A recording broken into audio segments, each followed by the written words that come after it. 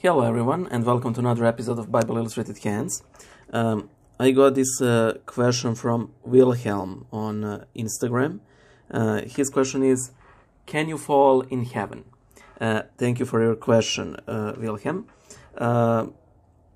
You cannot fall in heaven, and I'll explain why. By the way, for the purposes of this video, I consider heaven to be the state of blessedness after one's death, and also the state, the kingdom of heaven after a resurrection. So, just to be clear, even though I tend to differentiate those two things, but now, you cannot fall in heaven, because if you're in heaven, your will, your heart, your entire being is so aligned with the Lord that the thought of falling is nowhere near you, you know. It doesn't even cross your mind. And that is why you literally cannot fall in heaven. Here on earth, we are surrounded by many trials, you know.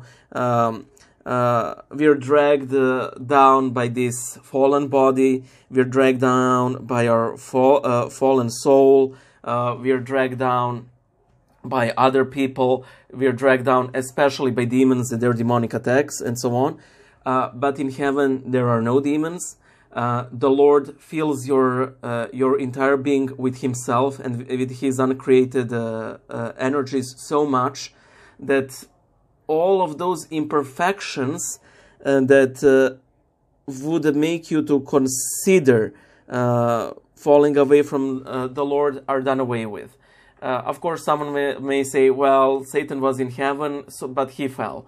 That is a bit different, because the fall of Satan was the sole trial that the angels had to endure, you know. For us, it is our life, our entire life is that trial. However, with angels, angels had their opportunity to fall or not to fall. And they have proven, or they have failed to prove, that fidelity to the Lord.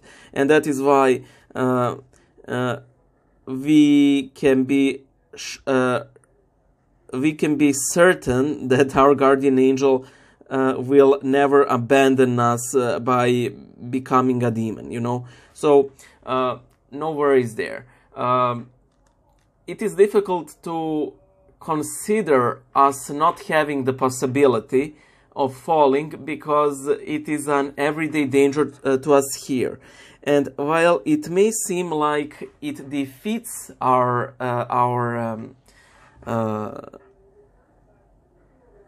free will, no.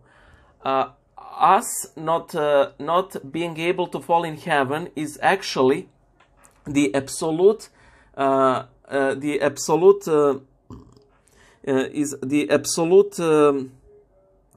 realization of our free will that may get shaken because of our fallen nature. But once that fallen nature is healed, then our free will reigns supremely, you know. Bear in mind, we're no Pelagians. Our free will isn't too free, so to speak. We are still extremely marred by sin, and that is why we need need to get baptized. That is why we fast, take the holy mysteries, that is sacraments and so on, because our free will by itself won't cut it. We need the help from the Lord. And that is the ultimate test of our free will, just how much we let the Lord Christ fight our battles for us.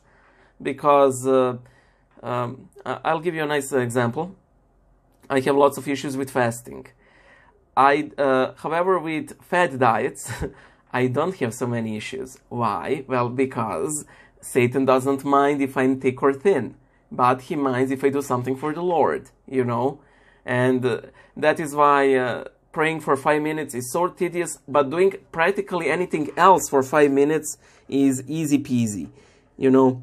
So I hope I was of some use to you, and simply don't rack your mind too much about it. It will all be made clear. As St. Paul says, now we see everything as if through a mirror, darkly, but then we will see face to face, and then we will see why we will never fall away from the Lord. Each one of us has something that we would never do.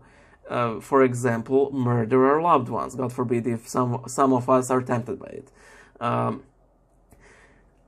In the same way, such thoughts don't cross your mind, at least in a serious manner. I don't mean like those fleeting, idiotic thoughts, which my spiritual father called sitting and knocking on the doors to see if they're unlocked. In that same way, you will never consider falling away from the Lord in heaven, just even more so, you know. That's it. I hope I was useful to you. Bye.